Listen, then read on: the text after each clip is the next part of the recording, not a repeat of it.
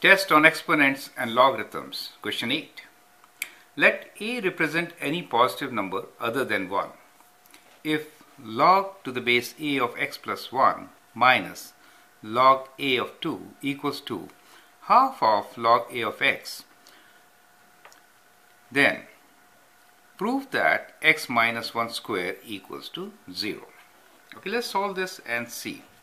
So we have log a x plus 1 minus log a of 2 equals to half of log a of x.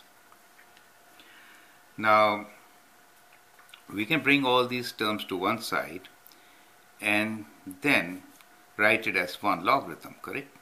So let's do that. So we can write this as log a of x plus 1 minus log a of 2, and here we can write this, or what we can do is we can multiply by 2 and then bring them on one side. So let's multiply this by 2 equals to log a of x, correct? So now we use power rules. When you multiply this by 2, this could be written as x plus 1 whole square, right? So we'll open this bracket now. So we'll write this as log a of x plus 1 square minus log a of 2 square, correct? So that is 2 times log a of 2 will be written as log a of 2 square. 2 times log a of x plus 1 is being written as log a of x plus 1 square. We've used the power rule, okay? And let's bring this to the left side, and that is minus log a of x equals to 0, right?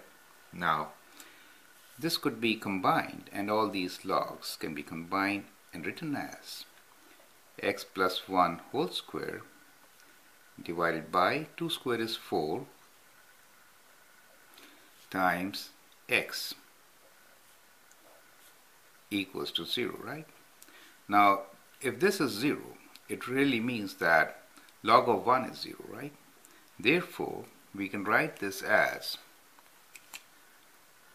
let me take it on this side, and we can write this as x plus 1 whole square over 4x is equal to 1, correct?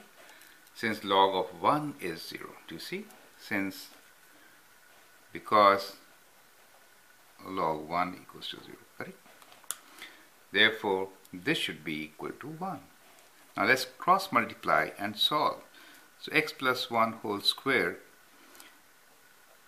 I'm expanding that, x square plus 2x plus 1, and then I'm multiplying both sides by 4x equals to 4x, correct? Now let me bring 4x together to the left side.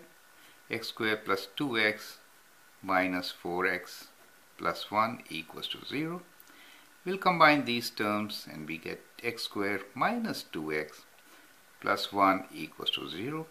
And this is a perfect square with x minus 1 whole square, right, equals to 0.